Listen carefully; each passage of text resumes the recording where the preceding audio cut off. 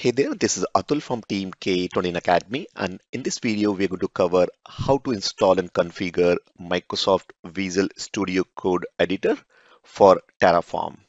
Now, just to give you a little bit background in terms of this step is totally optional, but it's highly recommended if you're doing the coding or writing the code, or even if are using an existing code and you are just modifying the code. It'll always be better to use an editor, and you can use editor of any choice. But our recommendation based on what we have used for our customers and what I use frequently and what we recommend is Visual Studio Code. Having said that, if you're a complete beginner and you don't want to start with Visual Studio, you can begin with a very basic. You don't need anything. You don't even need to do anything on your laptop. You can directly go to the cloud and use Cloud Shell. Now, just to give you background on what is a Cloud Shell, I've taken an example.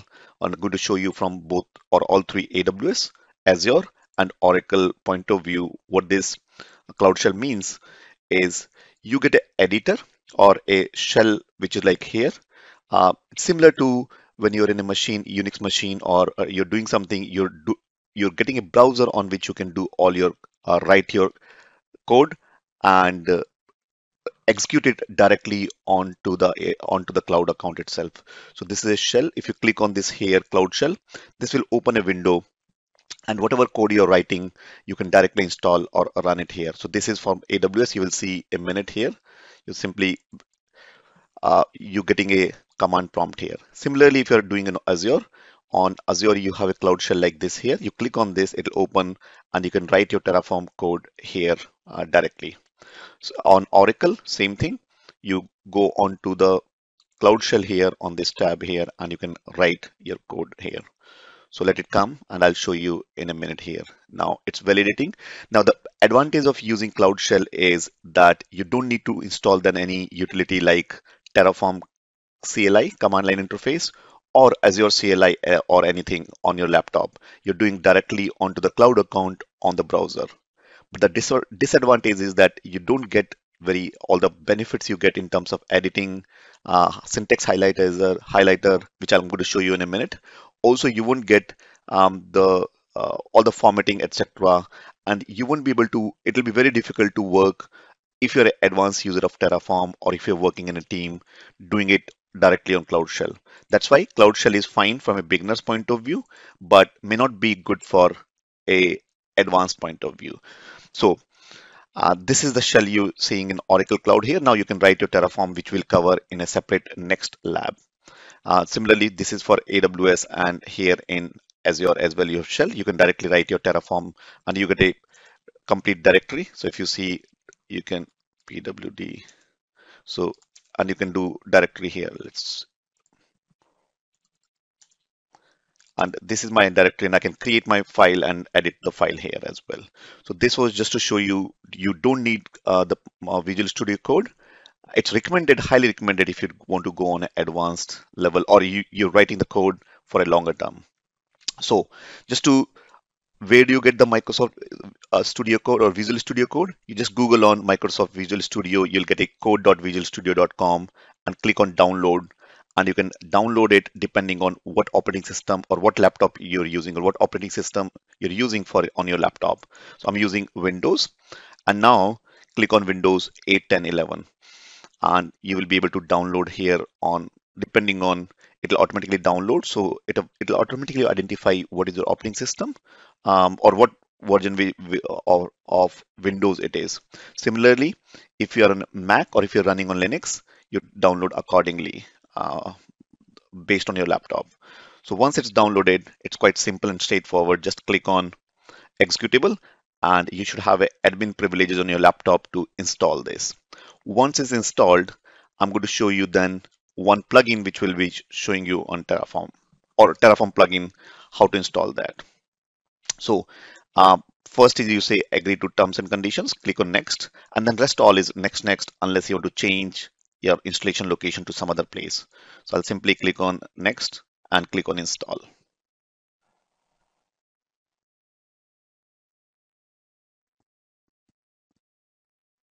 Click on finish. Once it's installed, it will open up the launch Visual Studio.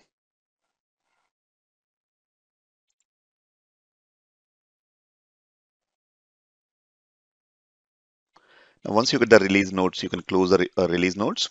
And this is the editor now you get. And as we go into the respective modules, I'll explain you a little bit more on how to do work on this Visual Studio Code if you're a complete beginner.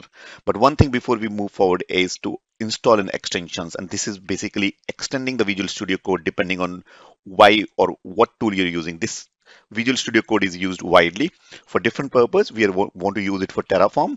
So what I'm going to do is I'm going to add an extension for Terraform and from which is given by HashiCorp. So I'll create if you search here, there's a HashiCorp Terraform, which is a syntax highlighting and auto completion on Terraform. So when we are writing modules or when we are writing resources, all those things, it will automatically suggest you based on your type some keywords. It will automatically suggest you those code for you. And also if there is any syntax issues or syntax highlighters, it will highlight that. So highly recommend you to install this plugin or extension and click on install. It'll install and then it'll automatically start using it. I'll show you later. So that's one. Now once it's installed, it says it'll be installed here. Now another thing is that open the directory. So if you go where your code is going to be stored, so I'll say file and say open the folder. This is the folder on which you're going to download or have your all your code. So I'll click on the download or whatever code you want to click on, maybe the documents, and in that I'll create a new folder here. So by default, you create a folder where you're going to keep all your Terraform code. So you write Terraform, and within Terraform, what I'm going to do is I'm going to create three folders, and one for Azure, one for AWS, and one for Oracle. And then you use those. That's where we'll be classifying or storing our code. So for now, I'll just say select the folder, and then basically this is a whatever warning you're getting.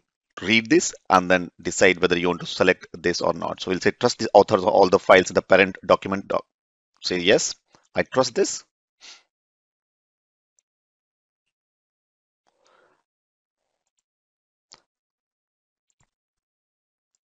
And now you have all the code here. You'll all directories will be using it here. And any files that we use later or the Terraform files we are going to give you, those will be visible. So as we move forward in the next lessons, you will see the code and how to use this Visual Studio Code going forward.